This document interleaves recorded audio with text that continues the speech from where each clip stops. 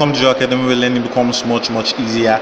In this video, I'm going to be teaching you polar forms of complex numbers. So I'm dealing with complex number in this form, z equal to x plus iy. The other forms we can represent complex number, and one of the way is through the polar forms. In this video, we'll be seeing how to convert from this form to a polar form.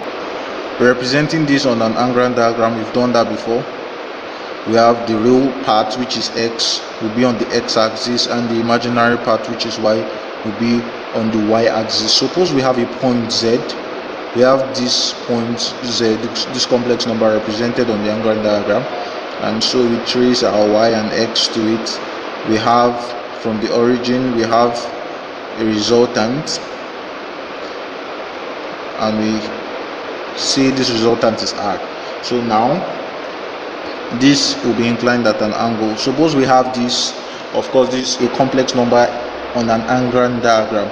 Now our r, from what we can see here, from the usual Pythagoras theory, we can see to get the value of our r serves as the hypotenuse here.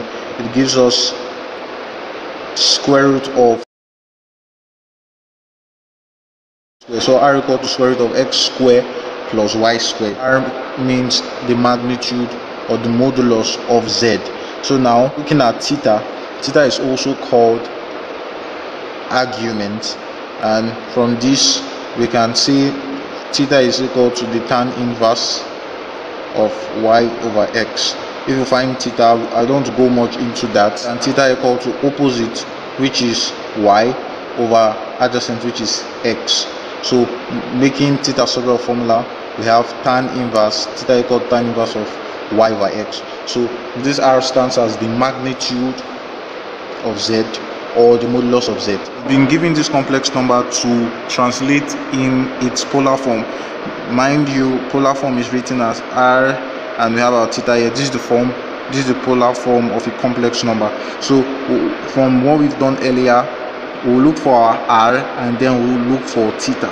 How do we get our r? We remember r is equal to the square root of x square plus y square, and our x signifies the real part, which is 3, then our y signifies the imaginary part, which is 4. So now r is going to be equal to square root of 3 square plus 4 square, which is equal to square root of 3 square is 9 plus 4 square is 16, which is equal to 9 plus 16, 25. Square root of 25, our r is going to be equal to 5. So we've gotten our r. The next thing is to look for theta. From what we've done, we have seen that theta is equal to tan inverse of y over x. Tan inverse of y over x. So now our theta becomes tan inverse of the imaginary part y, which is 4, over the imaginary part x, which is 3. Tan inverse of 4 over 3 is 53.13 degrees. So we've gotten our theta. Now that we've gotten our theta, we have to represent it in its polar form.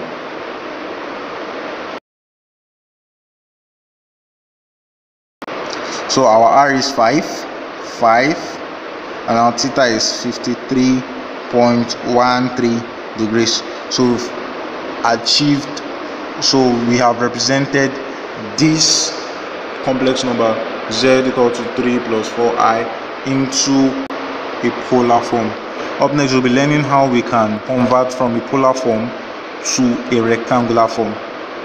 So if we have 4 and 30 degrees, we'll be asked to convert this from a polar form to a rectangular form. For us to be able to solve that question, we will have to come back to this, looking at this Angren diagram, which we have done earlier in this video. R is the magnitude. We resolve this r into its horizontal and vertical components.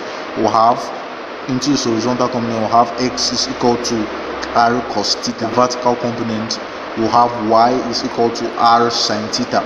Now we'll have y equal to r sin theta. Substituting the value of x, substituting the value of our x and our y into this, we have z equal to our x is what? R cos theta, plus our y is R sin theta. So that's how we got this. So it's equal to this, the value of our x, which is this, plus I, the value of our y, which is this. So we can factor out R. When we factor out R, we'll be left with cos theta plus I sin theta. So this becomes the rectangular form.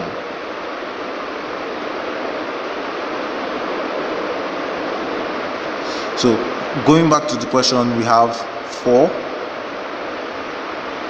and 30 degrees. So now from looking at this, comparing with our polar formula, we have R to theta degrees. It means our R is equal to 4, and then theta is equal to 30 degrees.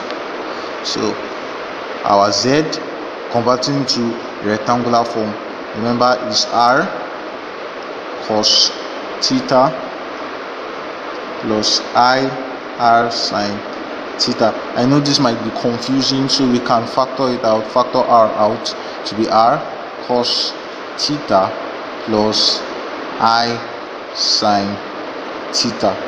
So I guess this will be way much easier. So to get our Z equal to, we have gotten our R to be 4 in brackets, cos our theta is what? 30, plus I sin theta again, which is I sin theta, which is 30 degrees. So our Z will be equal to 4 in bracket cos 30 is 0.866 plus I sin 30 is 0.5. Our Z becomes 4 times 0.866, which is 3.464, plus 4 times 0.5i, which becomes 2i. In the next video, I'll be teaching you how you can use the complex form and rectangular form to either add, subtract, multiply, or divide.